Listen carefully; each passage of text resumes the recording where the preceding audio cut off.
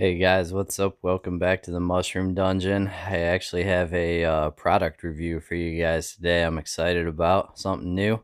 We got a lot going on down here. I got a reishi genetics project going in the works here. I'm gonna make a video out of that. That's been 2-3 months in the making actually, and I'm actually building a new fruiting chamber, so I'm gonna be working on that and making a video on that as well. So a lot going on, but the main point of the video today is these guys right here. So Microppose came out with these new lid shields, and I saw them. They sent out a text blast or an email blast, I can't remember, on them probably 3-4 months ago, and they sounded really cool. So I got in on like a waiting list to get them as soon as they were available, and I finally got them. They just came in, and so I want to run them in the pressure cooker and just kind of see how they perform. When I first heard about them, I thought it was a really cool concept. Microppose, as you know, if you've watched my other videos, I really like their self-adhesive filter discs and injection ports for jar lids. That's what I'm using in my jar lids. I'm going to pull these lid shields off in a second. We'll show you what I have underneath. But this is how they come. And they're made out of silicone. And they just kind of stretch over top of your jar lid, and kind of like a swim cap. That's the best thing I can equate it to.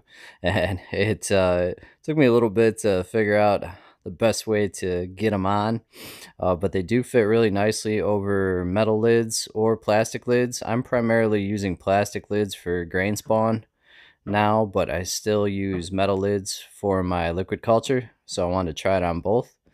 And basically, the intention of these is to replace the old foil lid. So I'm gonna run. I still have some foil lids. That's what I've been using. So I'm gonna run some foil lids, and I'm gonna run these new lid shields in the same batch, and we'll just do a comparison side by side and see how they perform. Okay, so this is the old standby. These are the old just aluminum foil lids, and let me pull one of these lid shields off. One of our plastic lids here. Again, this is Microppose filter disc and injection port. They're self-adhesive, and I'm not sponsored by Microppose or anything, guys. I'm not, I wouldn't take money from somebody and push a product on you that I didn't think was cool. I'm not endorsed or sponsored by them or anything. I pay for this stuff just like you guys do. I really like their filter discs and injection ports, so when they came out with these lid shields, I figured I would check them out. But the old aluminum foil lid, been using these forever. They just go over the top of your jar like that. So the purpose of these and the lid shields is just to protect, give your lid some protection while you're running them in the PC. Once I pull these out of the PC and inoculate them, I pull either the aluminum lids, or I'm going to pull these lid shields off, and they'll just incubate with the lid just like this.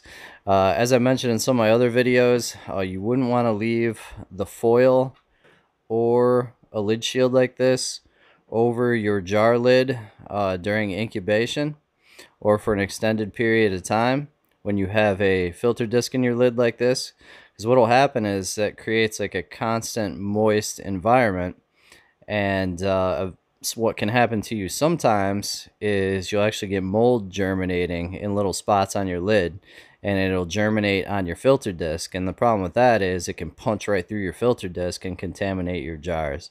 So I always leave my jars in storage totes for incubation, but I take the foil lid, or in this case the silicone lid shield, I would take off, and I would just incubate it with the lid just like this in a storage tote. The storage tote kind of helps control the air movement around it, reduces contamination, but it also allows your filter disc to dry out and remain nice and dry, so you don't have to worry about mold germination and contamination from that direction. So like I said, Microppose has some cool products, and the other thing with them is their sticker game is really tight. So you get all these cool stickers when you order from them. And I got my fridge all blinged out here with some of my stickers. My Mycelium Emporium there. I got a bunch of Microppose, Gary at Fresh from the Farm Fungi. So we're getting there. I got a lot of room left on the fridge. Tip of the cap. Got a lot of room left for stickers. Anyway, so these, as I mentioned, are made of silicone. And silicone is fine at PC temperatures. Not an issue at all there. So I'm thinking these might be a cool replacement. You know, they're still going to give our lids some shielding when they're in the PC. And these aluminum foil lids, they do last a long time, but they do eventually wear out. I've noticed the aluminum will start to kind of oxidize, and then they'll crack, and they don't really cover the lid adequately anymore. So these silicone lids, you know, I mean, I've run these foil lids dozens of times. These things are brand new. So I will, you know, we're going to run them one time and we'll review them, check them out, see how they look. But I'll also obviously keep you updated as I use these over time, you know, repeated cycles in the pressure cooker, and see how they hold up over time. But right now, I'm thinking they're pretty cool. So I'm going to set the camera up and I'm going to show you guys the best way I figured out to pop these on. Like I said, it's basically just popping on like a swim cap if you guys are swimmers. It's the best thing I can equate it to. You guys might think a little less of me, but it took me several tries to figure out the best way to do this. But I'll set the camera up and show you guys how I do it. All right, here we go. So I'll do it with a metal lid and a plastic lid. It's a little tighter on these PP5 plastic lids that I've been using, but really not an issue at all. So these are kind of stretchy. So the best way to do it that I've found is just kind of hook it on this end and just stretch it over like that. And then you can kind of nestle it down. That's it, super easy. I'll show you with a plastic lid here. Again, a little tighter fit, but no big deal. Again, just hook it here, stretch it over.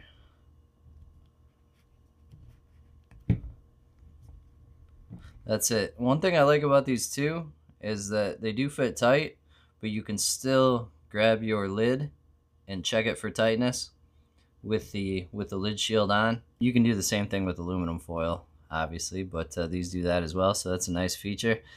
These do have a little pinhole in the top here, and I'm guessing, you know, that's probably a necessity, because if not, the air expanding underneath this, because this is basically an airtight seal here, would cause this to possibly pop off in the pressure cooker. So do have a little pinhole here to allow it to breathe a little bit. That's it. We're going to put them in the PC. I have 7-quart jars here. The reason I have 7-quart jars is 7-quart jars fit perfectly in the bottom of a Presto 23-quart. So we're going to load it up. We'll run it, and I'm just going to let it sit overnight to cool down, and then we'll come back tomorrow and we'll check everything. We'll check our jar lids, see how everything's looking. I am going to just take a couple of these jars, and we'll do just the old school foil lid on them, like so, and that way we can compare the old school method to the new lid shields. And so we'll check them all out, and then we'll shoot them up with some liquid culture and get some spawn going. By the way, I forgot to mention, guys, I'll show you the receipt here.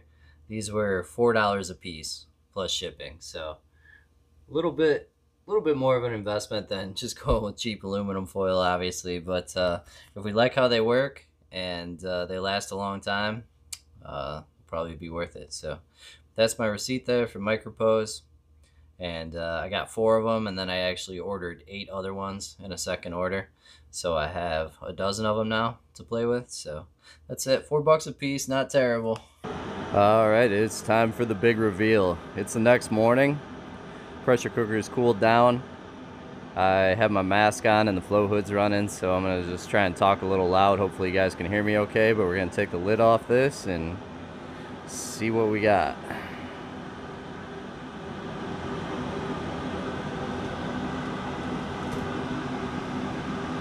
Alright, everything's looking good so far. I think these 2 in front are my metal lids. The rest of them are plastic. So we'll get them in front of the flow hood and pop the lid shields off and see what they look like. I did check the main lids for tightness, as I always do, as I pulled them out of the pressure cooker.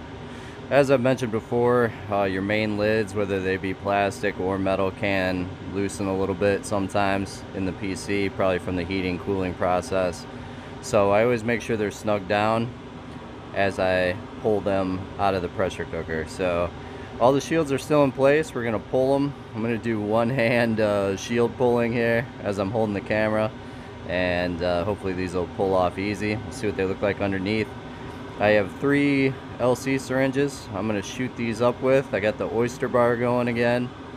3 different strains of oyster mushroom. I have my Bratislavian blue, which I love, my Italian, which I love, and then I actually got a free syringe in with some other syringes I ordered from Lenny at Mycelium Emporium.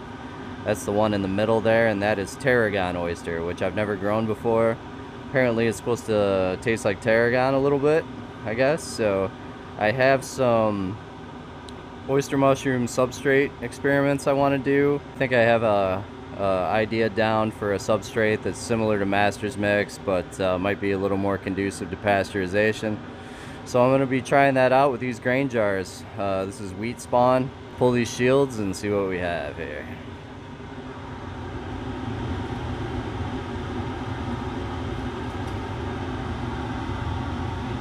That's what you want to see, guys. You don't want to see a lot of, you know, cooling liquid on top of your jar lids.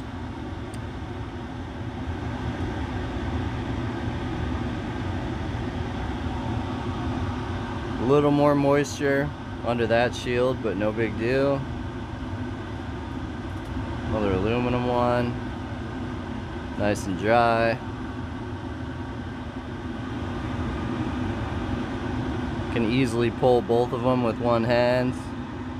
So I am noticing there is a little bit more moisture under the silicone shields, but nothing that's gonna hurt anything. I always give the lids a little wipe down with a paper towel soaked in 70% isopropyl before I shoot them up anyway with the LC syringes. So that one's a little moist on the filter disc as well. I don't know if you can see that. That was a foil lid. So I would say overall everything looks pretty good. There is a little more moisture under the silicone shields, but not a big deal. I don't see any problems with the adhesion of the filter discs or the injection ports. I'll just be wiping these down and shooting them up. So overall it looks like these silicone shields perform pretty well. So if you're someone that hates aluminum foil lids, you don't like making them, or they rip on you all the time, these are probably a good option for you. It's just something you can buy online that'll work for a long time and give you that shielding effect on your jar lids in the PC. So kudos to Microppose for trying to innovate, you know, and coming up with a new product. I think it was a really cool idea, and it also seems to be effective. So I'll keep you guys posted as I use these in repeated cycles in the PC, but I don't foresee any issues with them holding up over time. Silicone is pretty resilient to you know, the pressure cooker run, pressure cooker temps, so I imagine these are going to hold up. I think these are going to work for me. I'm going to keep using them, but not just because they work for me doesn't mean you're going to love them. There's lots of different ways to get things done in this hobby, and everybody kind of finds their own way. So hit me up in comments, let me know what you think, and I will catch you next video.